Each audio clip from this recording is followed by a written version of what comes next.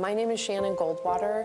10 years ago, I founded an organization called Feeding Matters as a result of my triplets' difficulties with pediatric feeding disorders. Little did I know that their ability to eat was painstaking. They would vomit after every meal. They were choking and coughing and arching and turning blue. And I always just assumed that human beings inherently eat. And I just knew that this couldn't be. It just can't be this way.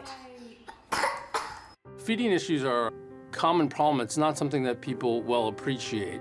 Eating is something we do essentially is 24/7 part of our day. It's something we enjoy, it's social. And when it doesn't go right, it can be very, very devastating. This issue affects over 1 million children nationwide, and we're here to work with healthcare professionals and partner with them to change that. And we're also here to make sure that these infants and children are identified earlier. Right now, pediatric feeding disorders doesn't really have its own identity and standalone diagnosis, and that is something that Feeding Matters is really dedicated to changing, and that's really been a lot of Shannon's vision.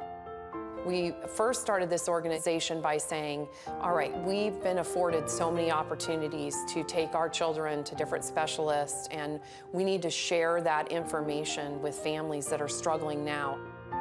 There's never really been an organization in the United States or in the world that really tries to tackle it in its entirety. And this was started by a parent. This wasn't started by a healthcare professional. And then to put it together to drive an interest in something that then may help other families and children throughout the country and the United States is phenomenal. As a parent, for us to have that resource, it's priceless. It really is. Without Feeding Matters, I can't tell you where we'd be. I don't even know if my daughter would be alive, honestly.